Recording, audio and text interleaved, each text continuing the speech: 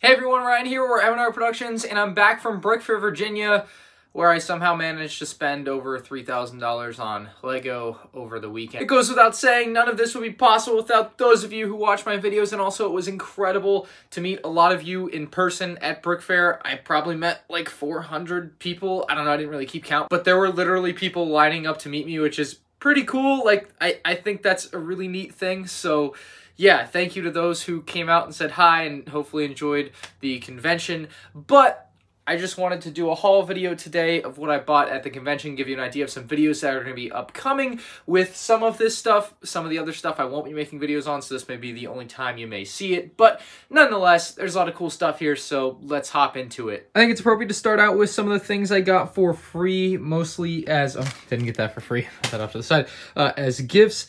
And so we have a battle pack here, first order battle pack. We have a Smells Like Lepin shirt and a brick that says hashtag Hauling and Balling Army, all from Ficken Bricks, who runs the Hauling and Balling YouTube channel and whatnot. So that is stuff that he gave to me, so huge thanks to him. Someone else who makes custom minifig stuff, I can't remember his name, gave me this really cool Belle Delphine fig, which I'm going to add to my Belle Delphine custom minifigure. I love the way that looks, so I've got it in that giant bag there. Someone else gave me a Vitreous Ghost. I can't remember his name, but obviously from the Lego movie. We also have a certificate of authenticity and a copy 1/1 Clone Commander spoons that someone made. Spoon BB-8, got a Bomb Squad Trooper body there. It's an exclusive 1/1, and it does say very cool. And it is exclusive, so I mean, none of you guys will ever have that. I have 4 Lego Movie, or actually 3 Lego Movie minifigs, and a like Series 19 or something pilot figure that I think McKinley was winning over on the machines and decided he didn't want, so he just put them on my stuff, and I think that's where those came from, because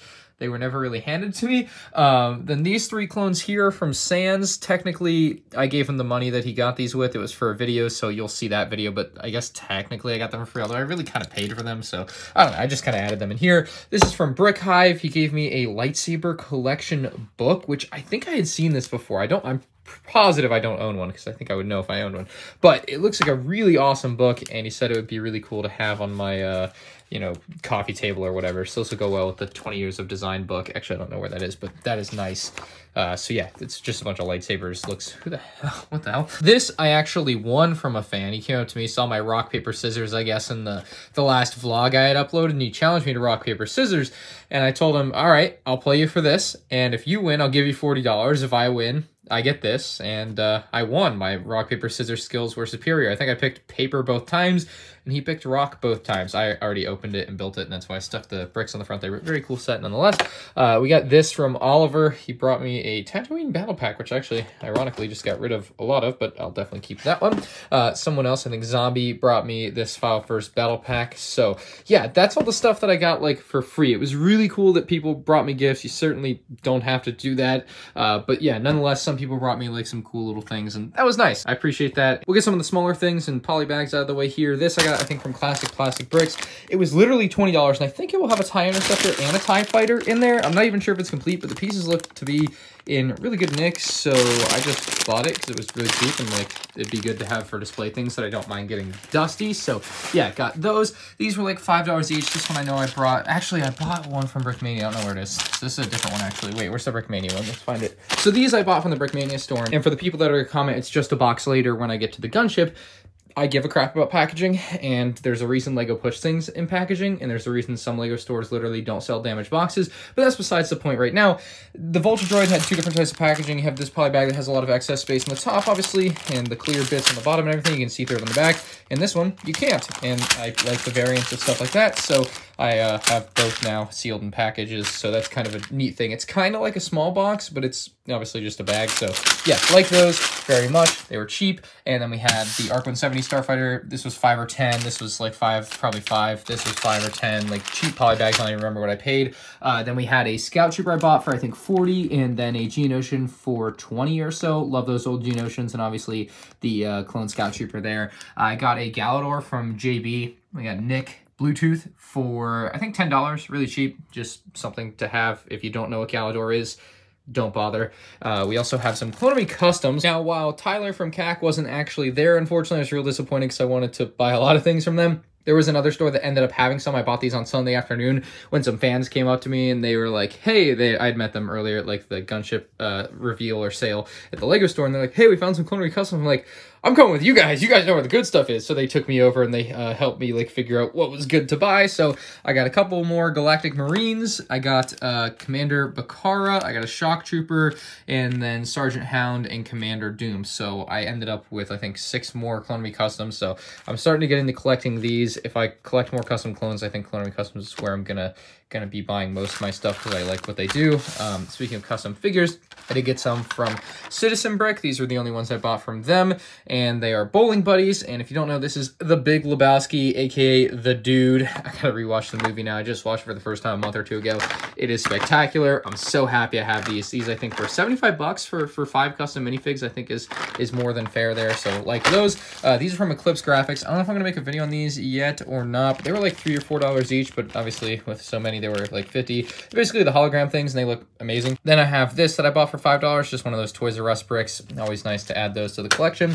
And then I got a couple of these that Noah or H2 Brick bought for me for 25 bucks each, I think, at a LEGO convention in Texas, and then brought for me. So I ended up picking them up at BrickFair and completing that collection of mini landers. Our next batch of stuff is kind of mid-range stuff. So I got a lion head and some shot up Lego from a video we did. No idea when that video will be out, but that's just some of the stuff I've left over. I also have the Ahsoka over here. I didn't want to show her up close because there's some cool stuff about her that I'm just going to save for the video. This is part of a trade with my friend Pat. It was bundled in with a much bigger set we'll get to. But yeah, this completes my 2008 keychain collection. Very cool. I did get some small box battle pack sets. I think they were both 40 each. I don't have there wasn't a price on this one. I don't remember. It was 40 or 50. And then this one was definitely 40, obviously. Small boxes are my specialty. We also have the Republic Fighter Tank. I bought this from Micah for 70 bucks. Thought that was a pretty fair price for what they're worth now. He had 2 for 70. I probably should have bought them both for the army. Anyway, we got the Bro Thor's New Asgard house for 30 bucks at the LEGO store. Love that one. I'll be doing a review on it. Also be doing a review on the Space Shuttle Adventure set. Liked this one. Obviously got the Space Shuttle earlier in the year, so I'll probably do a video on that too. We have some Power Miners. This one I bought for $40 from the Brick Show, which I think was a pretty fair deal. I didn't look up the price of the thing. I have no idea if it's worth that. I just never bothered. But 40 sounded fair to me. It was sealed, and I finally got to meet the Brick Show, obviously, and talk to them. And you know, everything's good there now for people that were ever worried about that. Everything's smoothed out, so I'm very happy to have finally met them and talked to them. Now, we also have another Power Miner set, the Mind Mech, for 35 bucks. Good price, I think. I don't know. I just saw Power Miners, and I'm like, nice. Buying those. Toy Story. I always like this Toy Story set a lot, so $40 was good for me. $25 on the Assassin's Creed Battle Pack. Can't beat a 2009 Battle Pack for 25 bucks. Could maybe have a Chrome Vader. Maybe not. Who's to say? I actually should weigh this versus... Oh my goodness, I'm going to weigh it. All right, then we have the... I'm going to do that later. We have the 2-in-1 Super Pack. I've been starting to collect those now because I feel like they technically count as different sets, especially when they have a different set number and it's completely different packaging. So yeah, my collecting is going down the drain there. And then a couple ideas. Sailboat Adventures. Now you're probably wondering, what's that brown box over there? Let's bring that over here and show you what it is. Ooh, I forgot about this thing in here. This is one of those things I got for free. There was a lady who was selling a bunch of stuff and had this, and she was like, oh no, that's free. I'm just giving it to someone who loves it. And I'm like, I love it. And so she gave it to me. It was very nice of her. I think I ended up buying something from her the next day. I don't remember what it was. It was one of these sets, probably. I just don't recall. But still, very cool shop at home catalog. Obviously, just the best here. And yeah, I love this one. It's very big too. It's much bigger than the other shop at home catalogs. So incredibly happy with that whole thing there. Then what is this? Oh, this was something, I think Claire or Sands ended up folding this in half, but Jordy brought me this. It's basically my starter pack, Gunship Gang, Favre's Battle Pack. Good enough. And then 380. It's crazy when you see it right now like that. That's a lot of subscribers. Sheesh. But yeah, very cool little piece of fan art from him. But then also in here, we have a LEGO brand store. What is this? This is like a store display that they would put in like the LEGO stores, like in the like... I don't know how to say it, the shadow boxes, like kind of at the mid-level or eye level of kids, or you know what I'm talking about, where they put little display sets and everything. But this is like the instructions for it printed out, and this is how it would be shipped to the store. Now the pieces, I think, are brand new. I don't think this was ever built. I was talking to the guy who was selling it. But obviously some of the bags have ruptured. Like this bag is like brand new as it would have come, I guess, from the factory. So that's really neat. Other bags still sealed in there, but obviously a very big thing. And it was only $100, or maybe it was $120, but like even just for the brick, it's probably worth that money, let alone being a super rare item. I looked up the number on BrickLink, it doesn't exist. Nobody's ever like posted about one or anything. I have no idea what year this is from. Maybe there's a sticker on the side. Yeah, 2013. Bought it for $100. I have no idea what it's actually worth. I mean, there's probably not like any exclusive bricks or anything in there, but just the idea of like having the thing as it were is pretty cool. Although I don't know why I really bought this. Like, I'm not going to do anything with it. I don't have anywhere to put it.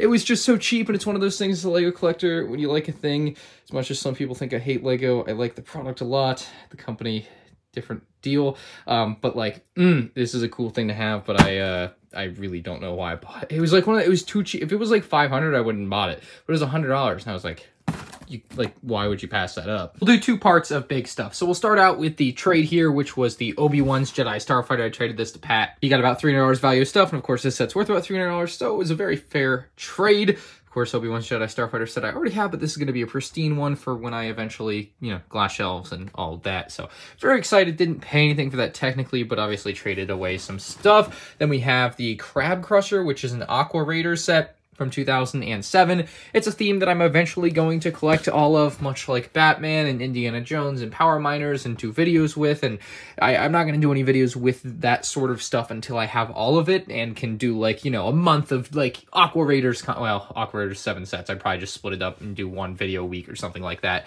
with a finale like 8 weeks in of like all the sets together, and was the theme good or bad and all that stuff, and where could it come back? I don't know, just ideas. Looks like there's some facts and stuff in the boxes. That's kind of neat and different. But yeah, on the back of the box shows all the sets, bar the Toys R Us exclusive set, I think was like a shipwreck thing. But nonetheless, a very cool theme that I liked. It's from when I was about 10 or 11 years old back in 2007. Very nostalgic. Then we have the Batcopter Chase for Scarecrow, which I think was $285. Then it was plus tax. And yeah, so they had like a sticky note covering this up, so I did not realize the box looked like that. I guess when I review it, I'll just Photoshop that and make it look better. But nonetheless, a sealed Batman set for, it was a fair price. $285 was kind of weird animated Batman and Scarecrow on the top. I'll get all these original Batman sets eventually. I am not in any rush. These are expensive as hell. So yeah, this is going to be a small or slow collect there. Now, the Sandcrawler box is spectacular. It does have a crease here, and it's got a crease on the back. The guy I bought it from is a collector that lives in Virginia. He goes to BrickFair, and he's trying to collect every sealed LEGO Star Wars set, which is really cool. It's something that I would aspire to do, but obviously I generally, to make videos, need to open them, and I probably can't afford, nor do I have certainly the space to both have an open version and a sealed version. But he doesn't keep a lot of open stuff on hand, so his like goal right now is to get everything sealed. I think he said he has like 60% or something like that, but you know, he'll get something shipped in, and if it's got a crease, he's very particular about the boxes, even more so than I am. And so the crease, obviously not good for someone that's trying to get perfect sealed boxes. So yeah, nonetheless, I ended up getting this for $400, which was super fair. I also bought these two Black Series from him for $50. Thought it'd be cool to have both versions of the Sith Trooper, although the version inside is not different, the boxes just are. And then I got 3 Black Series at a store in the mall here, so these look spectacular. I'll put a picture of his Black Series on the screen. That's kind of what I think I'm going to go for now. It looks so good, what he has going on. I think it's Brickingham28 on Instagram if you guys want to drop him a follow. Anyway, let's get on to our final batch of stuff for the haul video. We'll get to the gunship in a second, but I almost forgot I got this Harry Potter book for like literally $5. It's still got the figure in there. It's like brand new, so this is something I've been meaning to buy. It's the old visual dictionary. I'm sure they'll make a new one very soon. I mean, it's Harry Potter, and they've done a lot of new sets now, so it's definitely due for an update. There, we'll put that down there. We got a few sets up here. This one I got for $300. It's literally worth like $420. But the only reason I got it for so cheap, for $300, and really the only reason that made me buy is my buddy Sean won this set for free, and he wanted to sell it, and he's like, I'll sell it to you for $300. And I'm like, I mean, you're offering me a deal I can't refuse. I mean, I would probably never get it cheaper than that, and Winter Village sets are something I want to collect everything of. I've been collecting them for the last few years. I just haven't started to go through the backlog of them, and now I have begun here. So huge shout out to my buddy Sean for giving me a steal on this. I mean, he made $300 pure profit, but I saved $120, so I think we both won that one. And again, thank you so much to him for really hooking me up with this. I'm really ecstatic about having another Winter Village set for the collection. But we got a couple more big sets up here. Off to the left, we have the Mercedes-Benz Zetros Trial Truck 4x4. And the reason I bought this is because it's a new set that just came out August 1st. It was $300, and I'm going to do a video with it eventually. It's going to be a while before I can get to building. I got to build the gunship, got other things I want to build, but this set, they have a picture of that's like showing it on a skateboard at a 45-degree angle, and I just don't believe that it can do that. So I'm like, I'm not going to sit here and like say that it can't without testing it. So I bought it so I can do a video about that and like a pseudo review, but just kind of a different style with a different slant on it. So yeah, we'll get to that in the future, maybe in a month or two. And then finally here before the gunship for $380 on the very low end of market value. You'd be lucky to find it cheaper than this. The UCS X-Wing Starfighter sealed in box. Now I already have another one. This is just like the Sandcrawler Obi-Wan Starfighter. I've been rebuying things sealed, and I'll eventually either sell stuff like that. I'll do it through my M&R sales Instagram if you already follow that. Not anytime soon, so don't like ask about it. I don't know when. It'll just pop up on there when I'm ready, probably when I move. But yeah, this is to have sealed, to have open and do videos on, but keep completely dust free, because obviously these have been out in the elements for a few years now, and gonna start to deteriorate, and I don't want to have that as my collection. I'm just kind of refreshing or revamping my collection in that way. I've been pretty good about that recently, so I'm very excited to have those. But yeah, those will go into storage for a little while, I think. But let's get to the main event, the UCS gunship.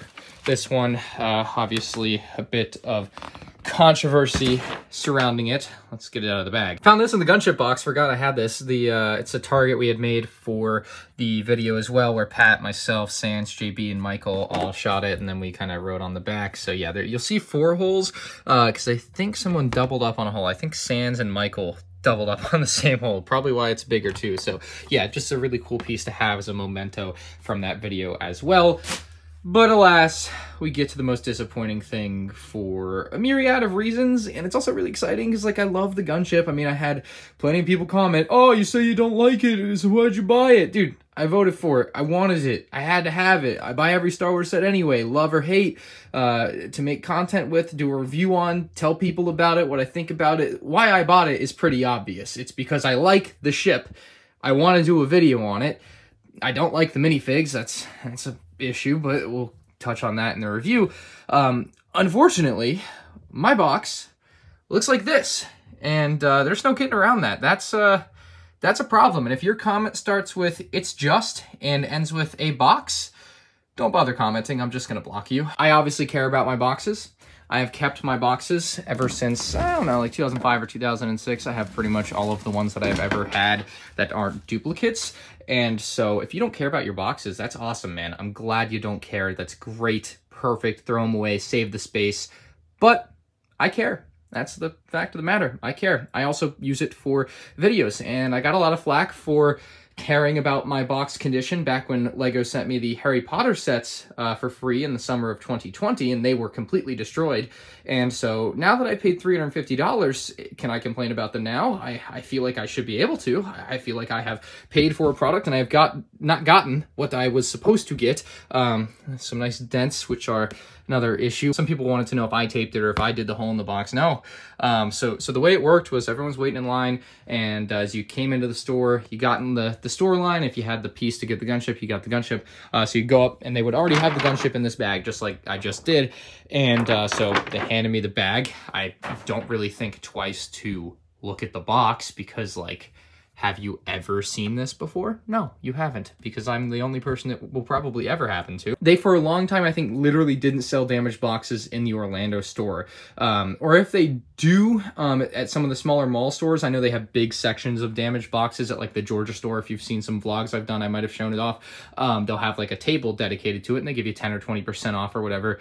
They didn't give me a discount, so I'm going to contact their customer service. I want a new box. I mean, like, I care about my boxes. I mean, this matters to me. I want it fixed. I had some suggestions of, like, why didn't you just trade the box in? So, I mean, here's my thought process. One, they gave me the box. I walked out of the store with it. I mean, it's mine now, right? Like, it's my box, and if they're going to give it to me, I'll take it, and I'll make a video about it, because that's bull crap.